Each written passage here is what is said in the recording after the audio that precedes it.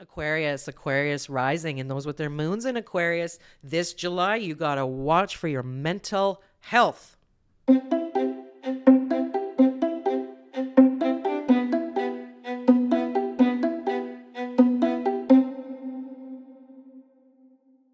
I'm Trina, your intuitive guide from Peace River, Alberta, helping you navigate life's energies.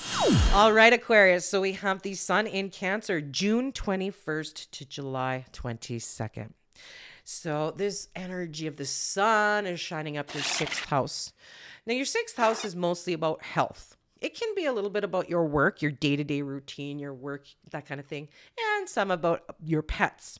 July 3rd is the full moon, and it really focuses a lot of attention on your 12th house, the hidden, the unknown. So if you mix the hidden and the unknown with health, what do you got?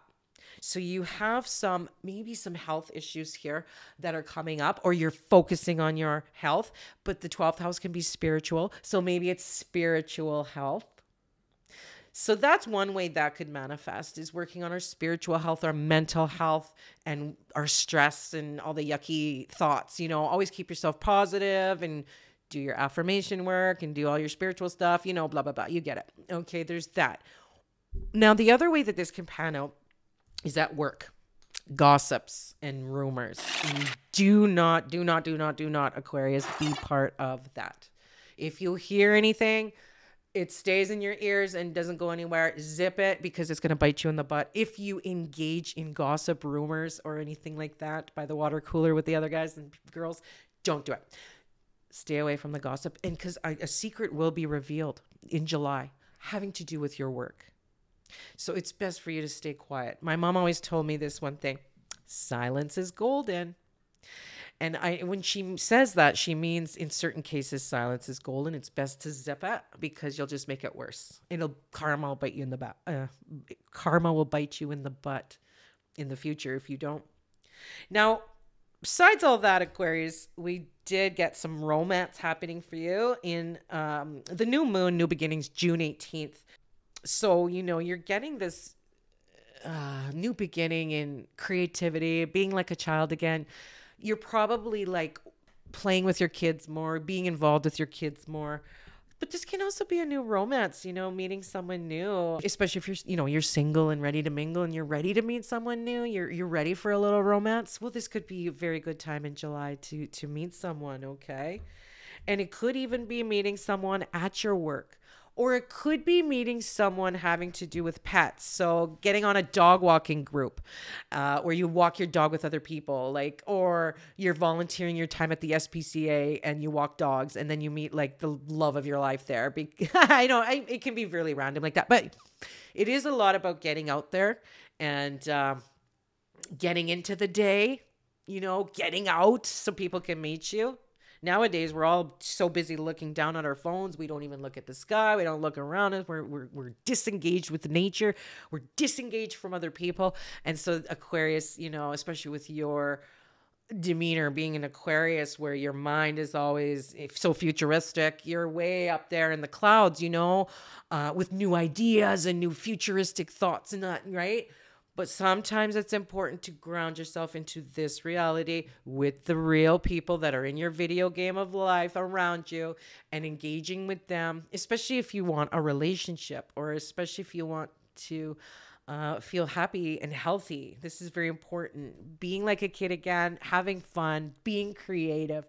All these things will help you with the health stuff too, and with the mind health stuff too, right? So that's important for us Aquarians. Now, we do have some money and some interesting energy happening in our 7th house of new commitments. So I could see some Aquarians, especially if you own your own business, you're getting some new contracts in, you're getting some new commitments in, which is great. New one-on-ones, new clients, new people buying your stuff.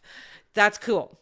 Now, on another way, this can also mean a new commitment where, like, let's say you have already a romance or a boyfriend or a girlfriend or somebody like that, and now you're going to take it to the next level. You're maybe even talking about marriage, or you're talking about now a long-term commitment. For some of you, it can be a new job that you're looking at, and maybe they make you the offer in July so that you can go into the new job that you've been waiting for. And it's always going to be the one you really, really, really want.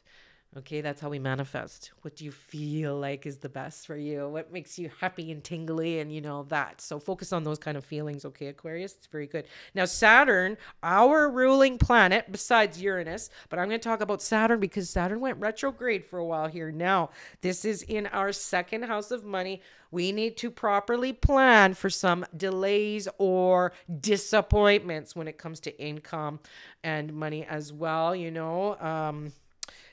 properly plan for financial disappointment. It could be a case of just being more patient. It could be a case of being more efficient in your business.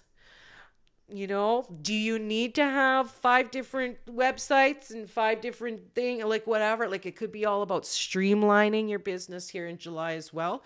That's going to help relieve any possible financial disappointments. It could be like you're spreading yourself too thin, money everywhere, especially when it comes to your business. It's time to reel it in, folks. Okay, Aquarius, you really want to do that. What can you get rid of that you don't need? And how can you streamline? I know lots of you Aquarius risings have been changing your platforms. So you're starting to look at systems that are involving everything, like attractwell.com or Kajabi or any of these like platforms that have it all in one. Lots of you are changing over to that and starting to have everything under one umbrella where you can like manage things and be more efficient, right?